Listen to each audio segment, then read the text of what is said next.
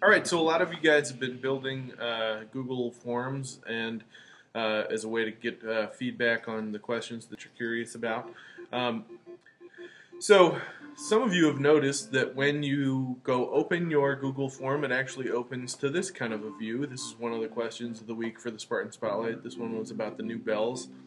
And it was just a form that was embedded on SpartanSpotlight.com, and we made it in Google, and this is what it looks like when you go click on it and open it, and it doesn't look at all like your form. So what's going on? Well, the form returns answers in a spreadsheet, which allows you to do lots of nice things like keep track of the answers and analyze the answers just to get a quick sense for the percentages of people that gave you various responses.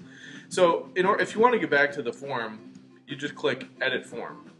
Or you can go to the live form and it'll simply pop up another tab, and this was the form that we created about the bells. But if you go to edit the form, it'll be back to the editing screen here and allow you to make changes on the fly. It's not a great idea to change a form over time because the summary of responses will be kind of impacted by that. So how do you see a summary of responses? I mean, how do you get a quick sense? You could go through and tally all this stuff to see how many people like the bells or how many people don't like the bells. It's generally people answered that they didn't like the bells. But there's a quick way to do it, and so to quickly get a sense for the kinds of answers that you're getting is you can go up to form and then show summary of responses. And it very quickly gives you the percentages, especially if you've asked yes or no questions or multiple choice questions. It'll give you a more complicated pie chart saying that, in fact, do you think the bells will reduce the number of people who are late to class? 7 people said no, 57 said, or 7 people said yes, 57 people said no. And for percentages, that's yes was 11%, no was 88%.